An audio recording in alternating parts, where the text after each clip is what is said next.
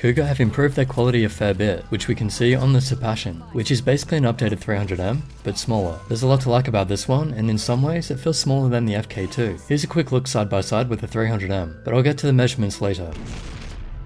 Now looking at the materials, there's textured rubber on both sides, and this is something that can feel slightly irritating, but these ones do actually feel pretty good, except for my little finger. They grip well too, but I would prefer untextured rubber. The shell is smooth plastic, feels great, high quality, but the logo feels and looks a little cheap. It's a fairly standard design, with a thumb curve on the left and a flared out back on the right, which I think it needs because it's a thin mouse. So it needs it for comfort, but it does have ledges in all the right places to assist with grip, and some very subtle comfort grips, which feel decent, could be deeper though. Looking at it from the base will make the shape more obvious. You can see it has a little display showing DPI and rate. It has some presets, but you can alter them by holding in the left button, then using the side buttons. So you can set it from 50 to 7200 in steps of 50. You can also alter the rate, or if you hold that button in, you can adjust the lift-off distance from low to high, or turn on angle snapping. So there's no need for software, and to adjust the lighting, you can use the button on top, but that also means you can't remap the buttons unless you do it within a game. From the side, we can see the button slope is gradual, with the hump more toward the back, at about 3.7cm high, or just under 1.5 inches.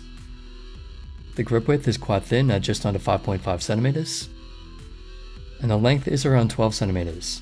So it's not really the 2:1 ratio, and that can affect grip, and because it's a low mouse, it's harder to palm. I'd say under 18cm would be okay. Claw grip, I can't rest the back of my palm on it because of the length, even with my fingers moved forward, but if your claw grip doesn't need that, it would be fine up to about 20cm. But really, I don't think your hand should be wider than 9.5cm for comfort. Fingertip grip puts my thumb slightly behind the front side button, which isn't good placement. I think ideally you'd want 19.5cm for fingertip, but really it could suit 17 to 20. Again, these are general guides and it really depends on how you hold the mouse. Some people like to rest their fingers forward, whereas I prefer to have mine back a bit. This shape does seem decent, but it's not up with the best, which is the main reason it won't rank as high as the top mice, despite having a lot of good points. And here it is next to the G102 and Death Adder. You can see it's sort of in between, but definitely more to the small side.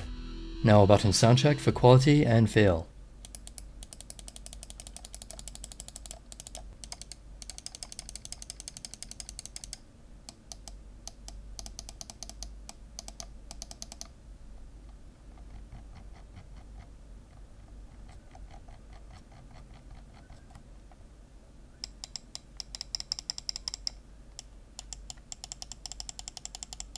Left and right have a bit of a hollow click to them, maybe because of the slight pre-travel before the click. Overall they did feel good, and they perform well in game. The middle button is really hard to press in. The wheel is low, so that's not a great button, but scrolling up and down feels great. It has noticeable steps, and it's quite smooth. It's quite good for an untextured wheel. The side buttons feel good too, with a good amount of travel and a nice click. In the latency testing, it performs well against the G703, but sometimes it seems a little inconsistent, and maybe with a very slight delay. Nothing I'd really worry about though. The build seems solid, with no rattles when tapping or shaking it. And the mouse feet seem high quality, they glide smoothly. The cable is a bit of a letdown. The rubber is a bit grippy at times, and it's lacking in flexibility. Even in a mouse bungee, it's kind of awkward. And with a bit of cable, it weighs about 97 grams. A mouse this size, I'd expect about 85 grams. But maybe that screen is adding some extra weight. Personally, I would have preferred software instead. The sensor is the 3330, which is a top optical, but is not the best implementation. It's good while rocket jumping, and I couldn't make it spin out, even moving it as fast as I could. However, in the tilt slam test, sometimes it just doesn't track. And then later, doing that test, I did get it to spin out. So slight problem there, but not a big deal. In the sniper test, it tracks pixel by pixel, and it does it smoothly.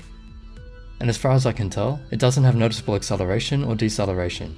The lift-off distance is very low on the low setting, under a DVD on both cloth and hard pads, but it goes up to just over 1 DVD with the high setting. In the line test, it's mostly good, but seems to have a few more jagged edges than the 3366. I've highlighted a few, not enough to really cause a concern, but something worth noting.